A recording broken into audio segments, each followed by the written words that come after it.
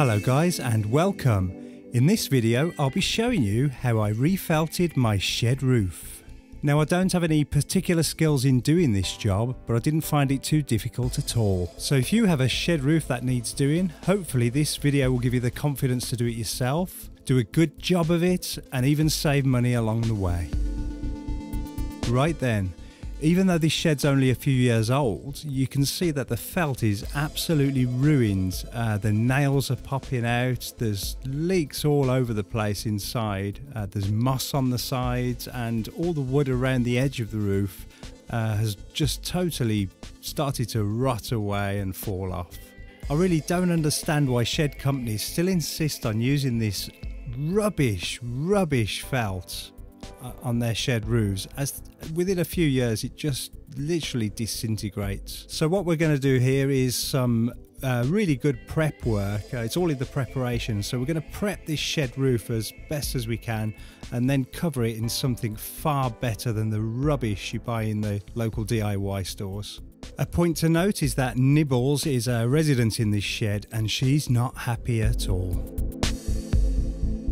So the first thing I do then is check the inside of the shed. There are leaks coming through this all over the place, but what I'm doing here is just making sure that the wood looks salvageable and looks okay. Obviously if there's anything totally rotted away there, it will have to come out and I'll have to replace some of the planks. But looking at the inside of this one, it's actually held up quite well. Which is very lucky for me, but I won't know for sure until I take the old crappy felt off the top and have a look at it from the top down. So I'm going to start here by taking the strips of wood off the sides and pull any nails out that might be sticking out. It's important to get all the nails out if you can, because obviously the new felt that you put on could get caught on it and could get ripped, etc. So you want to do as best as you can here and take all the nails out from around the edge. Unfortunately, these strips of wood are totally unsalvageable. They've rotted through in most places and they're covered in moss and they're all wet, and even though this is supposed to be treated wood, it really hasn't lasted, so it's all got to be pulled off and replaced. Once the trim's been removed, I go ahead and pull off all the old felt from the roof, and then I get a hard broom and start scrubbing away to get as much debris off the roof as possible. And while I'm going around, I'm also going around with the claw hammer and taking out any nails that I find. Now I've been meaning to do this job for quite a while, but the weather hasn't allowed me to. And my intention was to spend quite a bit of time on the preparation work for the shed, because obviously I don't want to be doing this job over and over again every couple of years. So I wanted to get it right this time and put a product on there and do the prep work good enough so that it's going to last, I don't know, 10 or 15 years. Now, depending on how much time you've got to do this job, you could actually get this done in half a day. But I waited for a 3 or 4 day span where there was going to be definitely no rain, as I wanted to spend a little bit of time on the prep work and get it right. So after I took all the old felt off, the wood underneath was quite damp from where it had been leaking. So what I did was, as I'd got a couple of days to do this, I left the shed all afternoon and overnight in an attempt to dry the wood out a little bit before I carried on. On the second day, I got a big tub of Ronseal wood preserver and absolutely covered the whole roof in it with 2 coats. Right then, so let's try and work out how much material I'm going to need to cover this shed roof. So this is a top-down view of my shed roof, and the first measurement I'm going to take is the width. So I'm going to put my tape measure right at the top there, pull it over the top of the roof and then down to the other side and jot down how many centimeters that is. So the width of my roof in total is 268 centimeters. And as I want to leave a 6 centimeter overhang at each side, I add the 6 centimeters to the 268, so the total width I need is 280 centimeters at this point. The rolls of felt that I'm going to be using come in at 100 centimeters wide, but I need to overlap the top piece at least 10 centimeters either side. So if I add those two 10cm overlaps to my current measurement, the total width of the material I'll need is 300 centimeters. And as the felt's 100 centimeters wide, I'll need 3 sheets.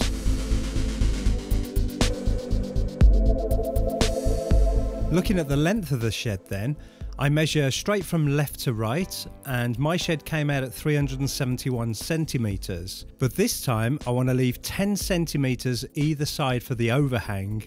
So I add the two 10 centimeter overhangs to the 371, and the total length of the material I need comes out at 391 centimeters.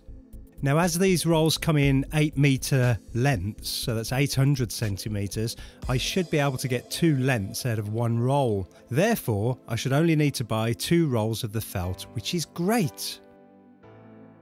Okay, so the material I've chosen then is this torch-on polyester-based roofing felt, which is much thicker and much stronger than the rubbish stuff you buy from the local DIY stores. Now, this is torch-on roofing felt, which you'd usually put on with a blowtorch, but as we're only doing a shed with this, we won't need to do that, so don't worry, you don't need to torch this stuff on. You can put it on exactly the same way as the regular roofing felt. Just to prove how strong this polyester-based roofing felt is, I thought I'd show you a quick rip test. So on the left is the regular roofing felt, and on the right is the new polyester-based torch-on roofing felt. No effort at all is needed to rip the regular roofing felt. It rips like tissue paper, but the new stuff, you have to put all your energy into it just to get it to tear. It's fantastic stuff, it really is.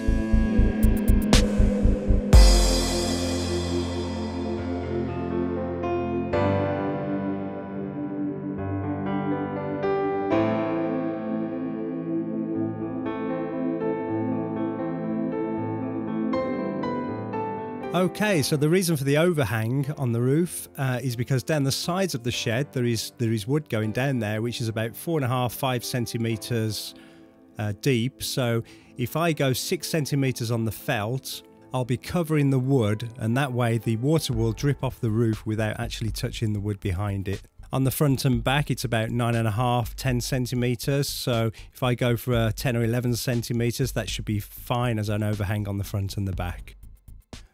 Right then, we're finally ready to get this job done. So I'm going to roll out the first roll on the grass and measure out my first length. Cutting, it's very simple. If you get a straight edge, you can cut it with a regular Stanley blade, or a hooked knife I think would work better. I didn't have one of those, so I just used a regular Stanley, and it worked out just fine. Once you've cut your first length, just roll it back up and then pop it on the roof, ready to be laid out. Right, so you can put a chalk line across your roof where this first piece needs to be attached to, but I didn't want to do that. One, because I haven't got a chalk line or anything like that, and two, because it's a dark roof, you can't actually write on it. You can't see where you've written on it with a pencil. So what I did was I measured the right hand side and the right overhang and the bottom overhang, and popped a nail in at the top just so it didn't slide off the roof when I thought I'd got it absolutely bang on.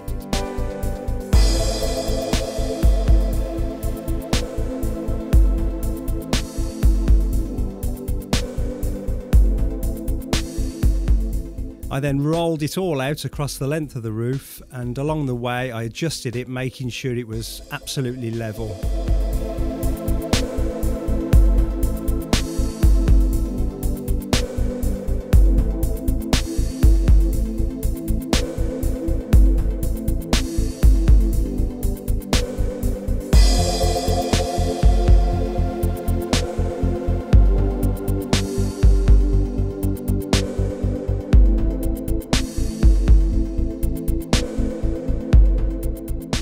I then pulled it nice and tight and popped another nail in the top when I knew I'd got it bang on. Now, because of the length of my shed roof, there's a good chance that the middle of this felt will sort of sag down a little bit. So what I did was I also measured the middle to make sure it was still okay and not sagging, and I put another nail in at the top. So I ended up with 3 nails, just keeping this absolutely square on the roof. The plastic sheet there at the top of the felt is where the top layer of felt will overhang this one, and I put more nails in every 6 inches or so across this sheet, checking my measurements at the bottom as I go. I forgot to mention I'm actually using 12mm clout nails here all around the shed.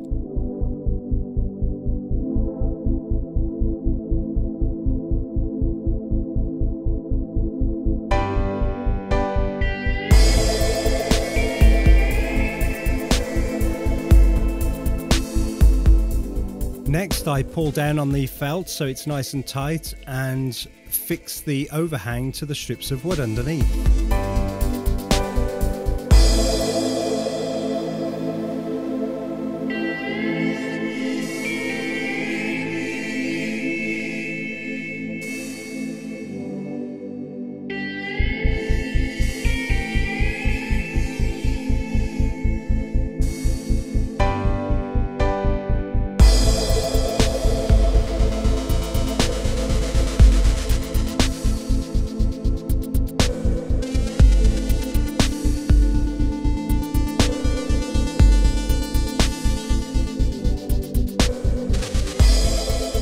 Finishing off these corners is quite easy. I think they call it a dog leg.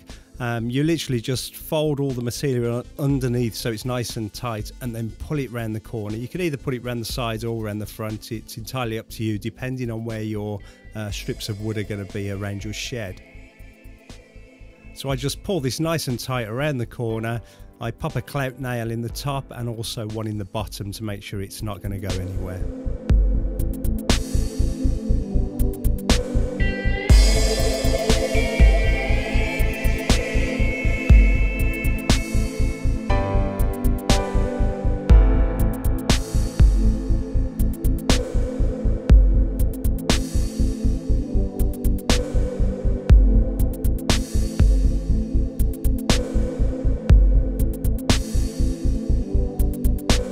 Nice and neat.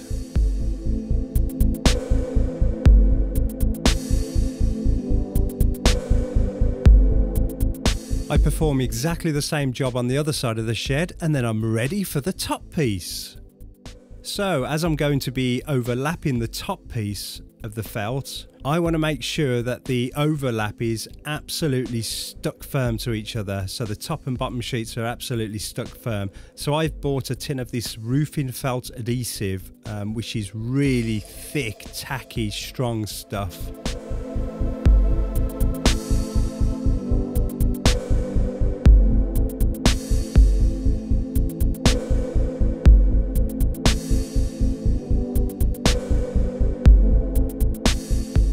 So I measure out the top piece, the cap piece, and I roll it out across the shed. Unfortunately, I forgot to record what I did next, but it's pretty much exactly the same as the bottom pieces. So the other side, to which you can see here, I've squared the top piece up and put 3 clout nails in just to make sure it stays absolutely square. I then pulled the felt nice and tight over the ridge of the roof, checked my measurements again just in case, and when I knew everything was fine, I went ahead and applied the roof felt adhesive and stuck the 2 pieces together.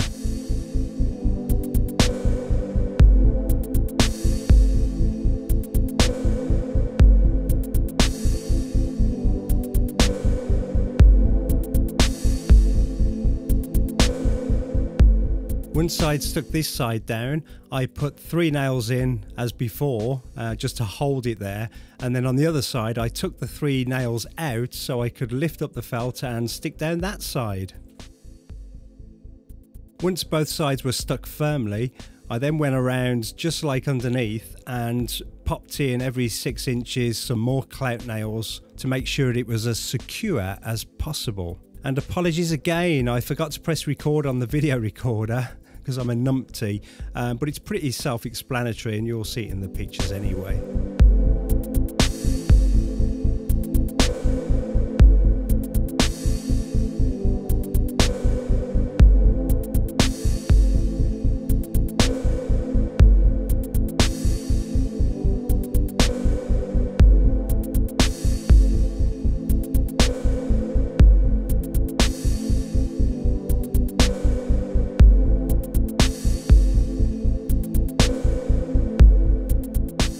Right then, to finish off, I actually only want to put wooden strips on the front and back of the shed. At this stage I don't want to put any down the sides, so I've been out and bought some, I think it's just feather edged board, which is treated, but I'll also treat it with the Ronseal wood preserver anyway. And I use the old strips that I ripped off as sizing templates and to try and figure out what the angle is of the ridge.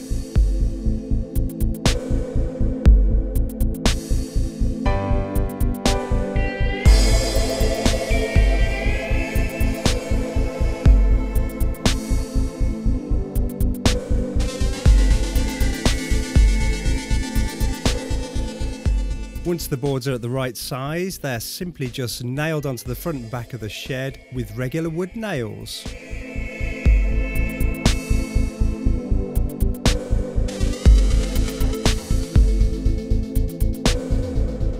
Well, I hope you've enjoyed this video and that it will give you the confidence to have a go yourself. I've never done this before, so again, it was a first for me, and I think it turned out rather well.